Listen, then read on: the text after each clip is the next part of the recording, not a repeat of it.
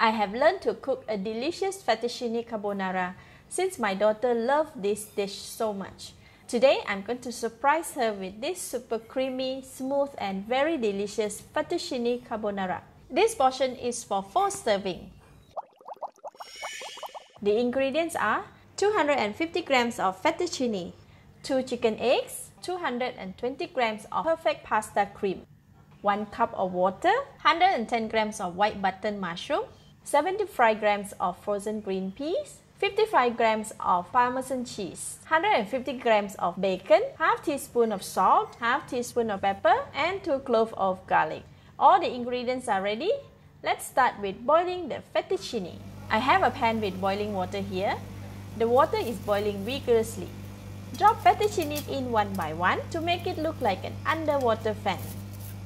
Fettuccine tends to get stuck together if we put all of it in the hot water at one go. When it is stuck together, it is difficult to cook evenly due to the thickness of the pasta. So, I'm spreading them individually around the pan. Try not to crowd the pan with a lot of fettuccine, as it might be harder and take longer time to cook.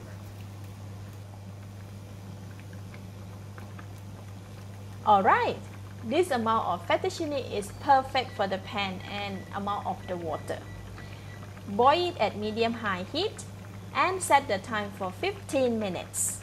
Do not cover the pan, as boiling pasta may cause the water to overflow. In between, stir the fettuccine to help it spread from each other, especially from the center of the pan. While waiting for the fettuccine to cook, I'm preparing the super creamy carbonara sauce. Break the eggs and put it in the mixing bowl.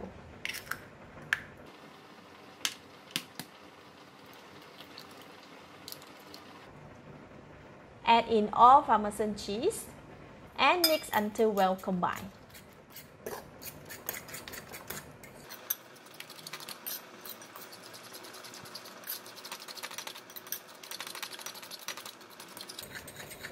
Put it aside. Next, cook the bacon. Heat the pan, put in 2 tablespoons of cooking oil and wait for the oil to heat up. Use the spatula to spread the oil around the pan. Put in the bacon piece by piece. The bacon is super thin, so it cooks pretty fast. This is about 70% cooked.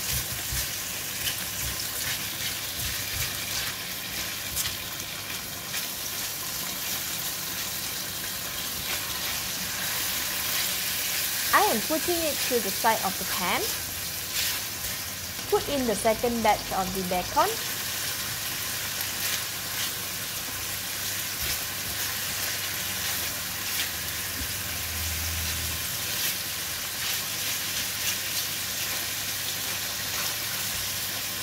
Repeat the step for the third batch.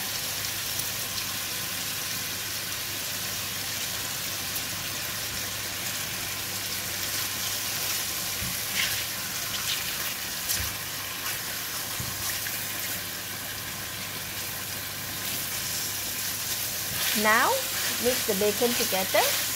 Continue to cook for 1 minute and 30 seconds. This will cook the third batch of the bacon.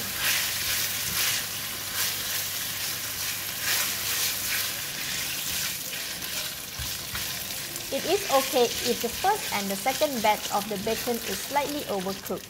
Switch off the heat and remove the bacon from the pan. Put it aside.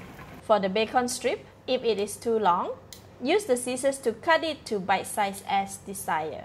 After 8 minutes, let's check on the fettuccine. See, there is no fettuccine stuck to each other at the side of the pan. At the center of the pan, there are quite a lot of them stuck together. We will use the tongue to stir and loosen them up to spread them from each other. Continue doing this until all fettuccine are separated.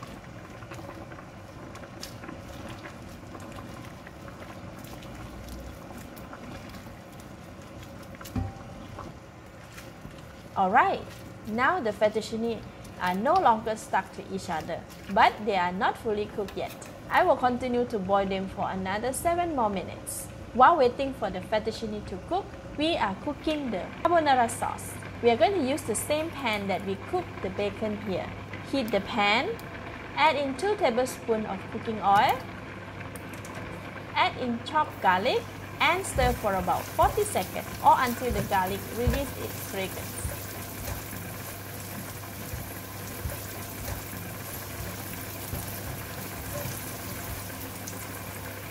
Add in all the button mushroom.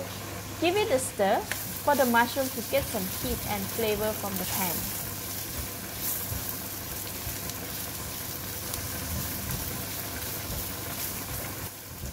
At this stage, it is a bit dry. We are adding in all the water and continue to stir.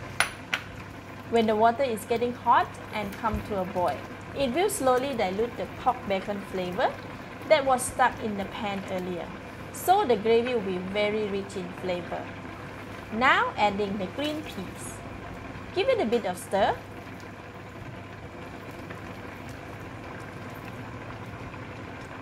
Cover the lid and let it simmer for 5 minutes.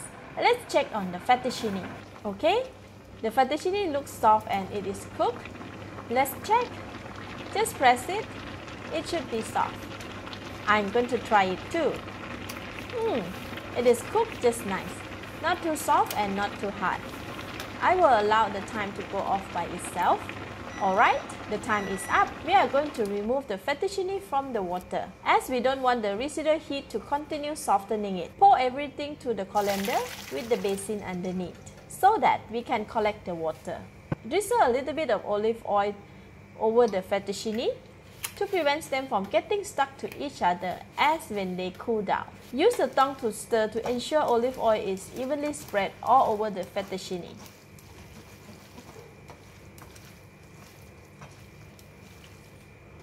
Set it aside. Fettuccine water is great liquid to use for making creamy sauce instead of water. I'm keeping it too. Oh wow, I have about 400 ml here. Keep it aside for now. Alright, let's check on the mushroom and the green peas. They should be almost cooked. Open the lid. Wow, that's lovely fragrance. The mushroom and green peas are cooked and we still have a lot of gravy here. Next, we can add in the pasta cream. Oh no, my apologies. I didn't realize that the camera was off. I have added pasta cream, all the salt, all the pepper, and about 150 ml of fettuccine water. Give it a stir and bring it to a gentle boil. It will take about 1 minute or less. Vigorously boiling may cause the fat from the cream to separate.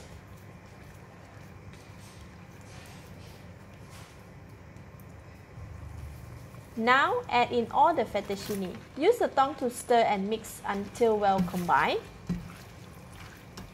Next, add in the egg Parmesan cheese mixture.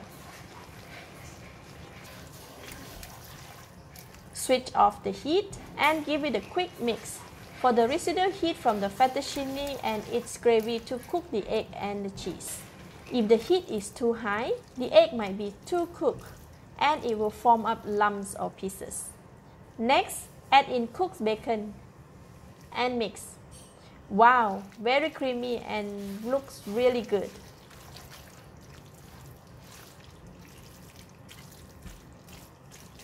Now I can give it a taste. Very creamy and delicious.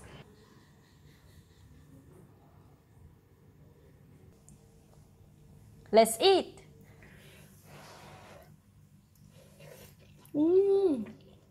Wow, so good.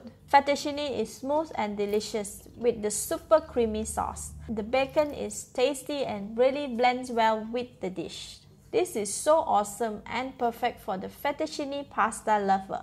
My daughter will really love this. Thanks for watching. If you like this recipe, and subscribe for more simple home cooked recipe like this. This is Home Cooking with Somjit. Thank you and bye-bye.